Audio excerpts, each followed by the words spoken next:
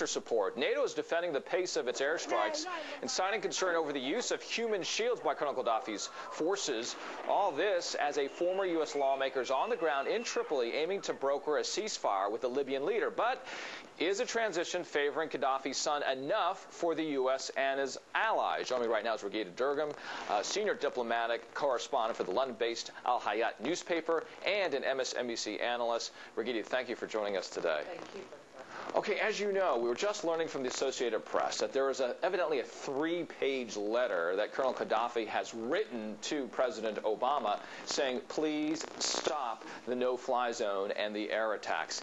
Is he getting a little weak? Is he now feeling the pain of so many days of air attacks? I think it is a sign of weakness, and I think it's also a gimmick, because when you write such a letter at such a time with such a language, it's really quite a gimmick unless he's absolutely not in touch any longer with reality. And as to the NATO strikes, they have resumed, and I think the rebels were absolutely right in being upset with NATO leadership for having pulled back at the time that it was most critical for them to advance. And a footnote for our viewers, we may have to jump out and go to the House leadership should they be speaking. They're in the midst of a meeting right now. Raghida, of course, you and I will continue on this.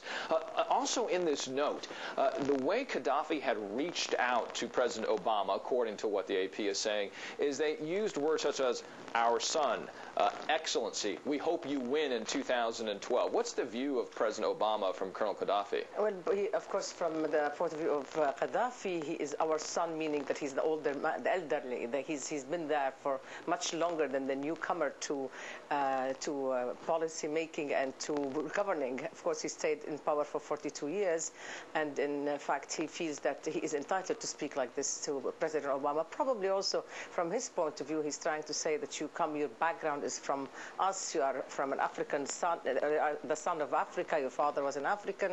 But bottom line is that Gaddafi is trying to get attention.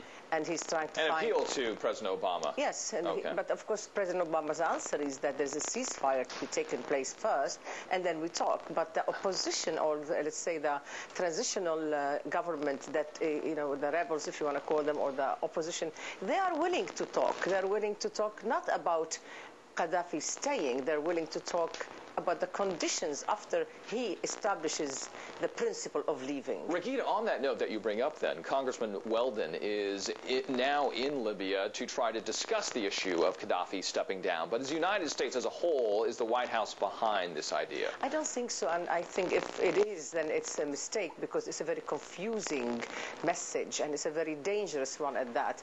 There is an envoy by the United Nations, and he will be also the envoy of practically the Security Council, all members of the Security Council. And if the United States wants to get a message across to Gaddafi, like, we can talk about something, I think the way to do so is through the envoy, the official envoy by the United Nations, given that all of these operations are based on UN resolutions. Otherwise, I think it becomes freelancers, and it becomes a very confusing message, and probably it could be either misleading or encouraging, both in the wrong way. All right, also talking about the United States and its involvement there in the Middle East and the Arab world, I know you are watching Yemen. The concern, of course, right now is that as of Monday, Yemen's government saying they've withdrawn all counterterrorism efforts as they try to reallocate their resources to fight the protesters. Now, the question might be out there as we look at this, will the United States intervene? This as the Al-Qaeda now can operate, shall we say, more freely than they were able to do before. Any impromptu sort of explosion, if you will, in Yemen is going to be to a great disadvantage, not only for Yemen, but also to the neighbors, including Saudi Arabia, and for the United States. The United States is strategically interested in Yemen, and as you mentioned correctly, Al-Qaeda is well entrenched there. Therefore, there has to be a proactive policy. A reactive policy is a very dangerous one. A proactive one is needed in order to, say, to give an exit strategy for the leader Ali Abdullah Saleh to leave. It's not enough to sit and say from the White House or from the State Department, go. We don't want you. Gaddafi has to go. Ali Abdullah Saleh has to go.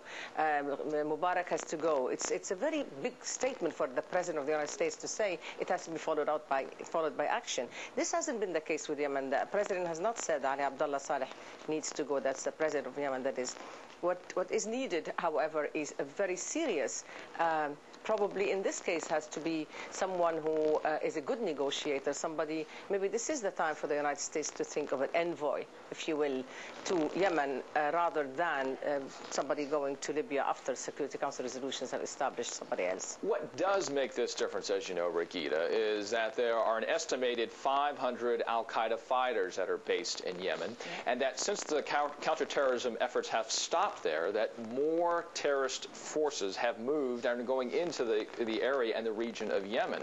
Doesn't that make, then, a stronger argument for the United States to become involved? Indeed. I don't know how. I don't think you're suggesting that there should be NATO operations in Yemen. I'm sure that maybe this is probably one of the options, but I think what you meant is that there has to be a very active American role in Yemen.